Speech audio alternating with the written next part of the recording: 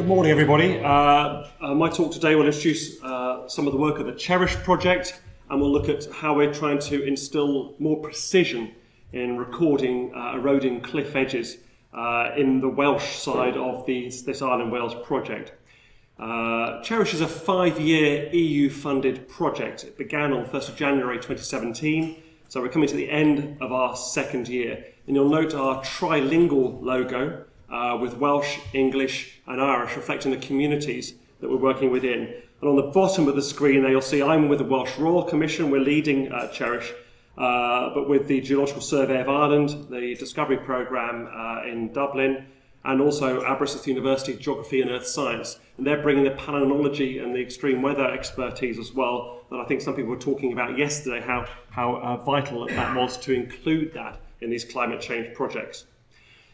So this current round of Island Wales funding is managed by the Welsh Government, and the specific objective we have to report to is Objective 2, you'll read it there, to increase capacity and knowledge amongst coastal communities of the Irish Sea for climate change. So 2 years business planning and 5 years project, that's what we have to deliver against. How we deliver against that is the structure and the wider sort of makeup of the project, our evaluations, our policy outputs and so on as well. What I'll talk about today is the way we're targeting data and knowledge gaps, and there are plenty of them still in these more remote coastlines, and how we're mapping and monitoring some of that heritage with greater precision. We're still in the baseline data gathering stage, and then we have the other 3 years to begin to crunch that data and make it work for us. I won't talk so much about the past environments and weather history, but that's a critical plank of the project. It's too small a project to be predicting and modelling climate change. That's for the bigger projects. We respond to published documentation in terms of seeing how climate change is affecting the coasts of Ireland and Wales. Our latest climate change risk assessment for Wales from 2017 notes the importance of the visitor economy, the tourist economy, which is a key part of this funding for these sites threatened by coastal erosion. But also they're very worrying that they have significant evidence gaps still. And that's part of the reason the EU has put the money in to this funding stream, and that's what we're seeking to fill. So here's the project map. Wales looking rather small against Ireland. You'll see our Irish colleagues are rather more sensible than us, having sort of 5 main areas. We've got many more. The project areas in Wales, they're on the right, selected through a variety of means on the basis of coast edge type, erosion risk, data and knowledge gaps, particularly those areas where we know nothing or very little, or have been too difficult to study in the past, or where we have potential for collaboration and partnership.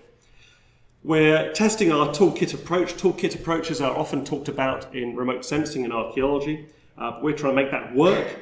Crucially, you'll see from the airborne laser scanning, the LiDAR right at the top, to the light aircraft, which is my day job at the Royal Commission, aerial photography, down to the detailed survey and geophysics, the peak coring and OSL dating, the laser scanning on the foreshore, and then bring in the GSI in Ireland, the marine scanning and the wreck diving, which we hope to start implementing next year. So it's exciting. We're linking the terrestrial and the marine and making that work in a long-term project. In Wales, we have a number of project areas, but these are our designated and undesignated baseline monitoring sites. These are the sites we're putting the most effort and work into recording. These are the sites we'll go back to after key storm events, at extreme low tides, and so on, and they encompass prehistoric promontory forts, listed buildings, intertidal wrecks, and island sites. So there's a range of different types of site there, and most of the first year, along with other things, but was also harmonising and agreeing these areas so that the stakeholders, the landowners, knew what we were doing, knew we were there, and were able to work with those communities on the ground. I'll be talking at the top there about Bardsey Island and Dinistinthe up in North Wales, this morning's case studies. We've done some work over the last decade looking at the erosion of coastal promontory forts in Wales with other partners. But comparing historical imagery, historical data with present-day data is often tricky. You see an eroding coastal promontory fort here, 1946, heavily shaded Royal Air Force vertical photograph with a more recent 2006 Welsh Government vertical photograph, Verticals nowadays, things you see on Google Earth, are taken in flat light in summer to maximize vegetation, minimize shadow, but it's very difficult to sort of compare the cliff edge, the exact edge. Where was the edge of that site? How much has been lost? How quickly is that site changing? We also have significant data gaps. We reckon that LiDAR data, airborne laser scanning, you need better than 1 meter resolution to begin to map cliff edges in any precision, and certainly to begin to map archaeology. In Wales, this is southwest Wales, Pembrokeshire, famous area. That's the data that's better than 1 meter in resolution. The coast is virtually missing, apart from the pieces we paid for, the islands down at Scoma down here. So there are problems in mapping and getting precision in the coast edge. Yet we still have major cliff falls happening. Of course, in limestone scenery, this is South Wales, Carboniferous limestone, this is always collapsing. But how quickly is it changing? This is an Iron Age promontory fault with a cliff collapse last year. How quickly is it changing? Did coastal erosion affect the prehistoric communities who are building these sites? We also have major losses. This is Storm Ophelia and Storm Brian last year, which took the end off the Green Bridge of Wales, a big tourist site. But there is no 3D modelling data for the Green Bridge of Wales. We didn't get there in time with the drone, but it's a natural heritage site anyway. So we can see how much has dropped off, but there's no way to quantify that. There's no sort of metrical way to understand how erosion is changing that natural arch. But these coasts are changing fast. Potentially the top level, the first and quickest way to gather baseline data is through active aerial reconnaissance, something we've been doing in Wales since the mid-1980s to gather baseline data and legally monitor heritage sites around Wales. And we're employing this in CHERISH up the coastlines there to take what we're doing in Wales across to Ireland to show how effective aerial monitoring can be. It's a joint nation project, Wales and Ireland, doing the same survey approaches in both nations to the same standards with a single survey team. That's the critical thing. Photogrammetric software is ubiquitous nowadays. You see it in all the PowerPoints. And that's a critical part now. Just flying with the aircraft, we can get about 30 sites an hour. If we orbit those sites, taking between 15 and 30 photographs even in a rapid orbit, we can pop up a tolerably good 3D model of that accurate to about 0.5 meter. So already we're banking modelling data for these sites for the future, for the archive, and then we can choose to work on that or not. But we need that better data accuracy. At the start of the project in Wales in 2017, we invested €25,000 getting new LiDAR flown for 6 island properties, which had no baseline geomatic data at all, no accurate geomatic data. And this was flown at 25 centimetre in winter at low tide, so that's about the length of your hand, the pixel resolution. Including quite remote properties like Grassholm, which is 7 miles offshore, which has prehistoric roundhouses on it and a gannet tree on it as well, birds nesting. And wonderful data like Bardsey here, one of the larger Welsh islands, where we have the high resolution data has made all the difference to recording. And we can analyse it with a relief visualisation toolbox to really get all the information out for mapping the archaeology, or pop it into 3D for more public outturns.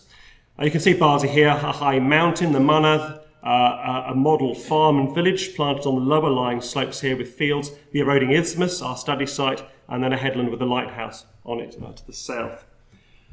So looking at the eroding isthmus at Bardsey, this is one of our baseline monitoring sites. Work has been done there in the past, not least by Tom and Joe from the Escape Project as well. So we've got a bit of a history of monitoring data on the coast edge there. This is a maximum 5 metre elevation, the isthmus here. Looking at the current predictions for sea level rise and storm surges in Wales, we're looking at anything between 2 metres and 9 metres in the next century of wave overtopping and storm surges. So we're not just looking at sea level rise threat, but also up to 9 metres above the sea level. That heritage is at risk from scouring, damage and erosion. And in Storm Ophelia, this 5 metre isthmus was essentially underwater for many days. And we visited this summer to look at the storm-thrown stones, some fairly sizable, that have been brought up onto the isthmus by the sea. And the geographers in the team can then look at the eroding cliff faces, find previous storm-thrown deposits, and actually begin to recover radiocarbon dating samples from those to see how often this is happening. The eroding isthmus itself is producing prehistoric burials and Mesolithic flints, so there's plenty of archaeology popping out. The 25 centimetre LiDAR for Bardsey, the new LiDAR, is fantastic. This is a real sound investment. You can see the sand dunes, the sand undulations on the beach there, mapped in considerable detail, and even sheep. If you don't know what a sheep looks like, I put a picture in of one. These little dots here are individual sheep, standing in the fields here as well. So this is fantastic baseline data. Not necessarily just for the next 3 years of the project, but if people want to see what it was like in a century's time in the long-term archive. We're improving on that LiDAR data, building on it not only with GNSS, survey of the eroding edge, but also modelling all the detail of that eroding edge, the topsoil stripping and so on, with drone photogrammetry.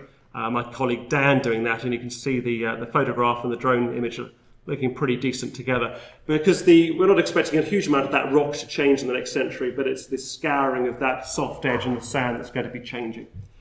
So we can build a basic model of erosion and recession there from the 19th century mapping with the present day LiDAR. Anything between 5 and 15 metres of that isthmus has been lost. But now we want to start modelling that more this winter to see the sort of softer erosion of that finer edge to see how that's being damaged and taken away.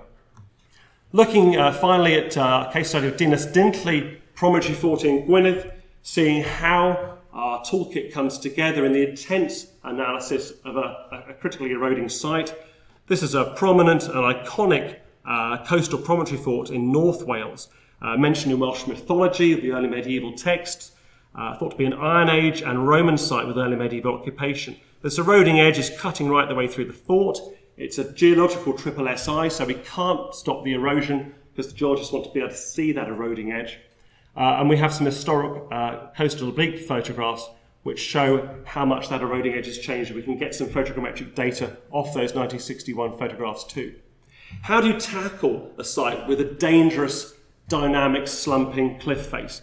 The bit of the site we're interested in is the top ½ metre up here, which is producing Roman pottery and shards. So we want to get out over that edge and recover archaeological samples, datable samples, paleo-environmental samples, without even necessarily excavating, just cleaning the section up. So we're talking to rope access specialists to get us over that edge safely. But where is the edge as well? You see these huge hunks of turf hanging over that edge. How do we define that eroding edge at this site? Our standard approach is to a site like this, analysing recent 50 centimetre LiDAR, which is very good, comparing that with a mapping from the 19th century, which gives us anything up to 45 metre loss of the cliff in the last century. And we've also done an interpretive topographic survey this summer, which we need to hasher up this winter. So there's many ways we can compare the eroding edge from the data we already have. We've commissioned high-resolution gradiometry now, geophysical survey. That's the coast edge on the left there. And we know we've got the total loss of the site potentially within about 450 years. So next year we're going to start commissioning excavations on the west side here to date some of this site. This is not excavated. There's no excavations here at all.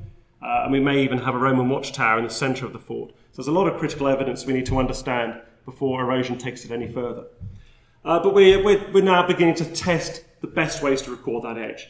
As I said at the start, quick and easy with a light aircraft nowadays. This is 17 high-resolution, full-frame 35mm photographs, which gives us a tolerably good pop-up 3D model of that eroding edge, better than we've ever had for this site. And we can get that now in a flight with a light aircraft. So this is a pretty good model. But of course, the standard approach to gathering more detailed data now is by drone photogrammetry.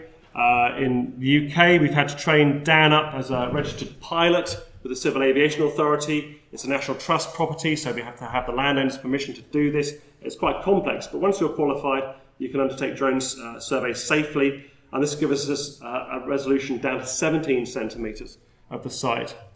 But this summer we're also out making a more ambitious laser scan survey of the coast edge. 600 metres of the coast edge, over 50 scans, which took about 3 days, quite an intensive process with our long-range scanner.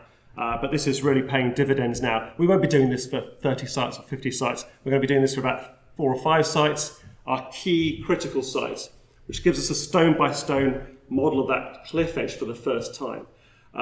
This is great. This begins a process now where we can measure change, measure how this cliff edge is slumping and changing, how quickly it's happening, or is it accreting? Is it stabilising as well between particular storm events? So to the final points there really, We've talked a lot about projects yesterday as well, 3-year projects, 5-year projects. But at the end of those, you reach a real cliff edge. What happens to the data? And hopefully within CHERISH, we're from national bodies reporting to government. So we're hoping that we have a long-term archiving policy in place. So that if you want this laser scan data in 50 years or 100 years, it should be there in the National Monuments Record of Wales, still accessible. Archiving big data, archiving 3D data is still a challenge.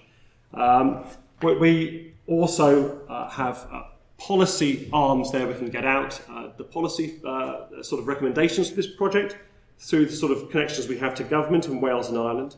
But it's also about making sites like this relevant to the communities where they're based. Making a site like Dinas Dintley in quite an impoverished coastal community, begin to work for that community, begin to pay for that community through tourism and boosting the tourism economy.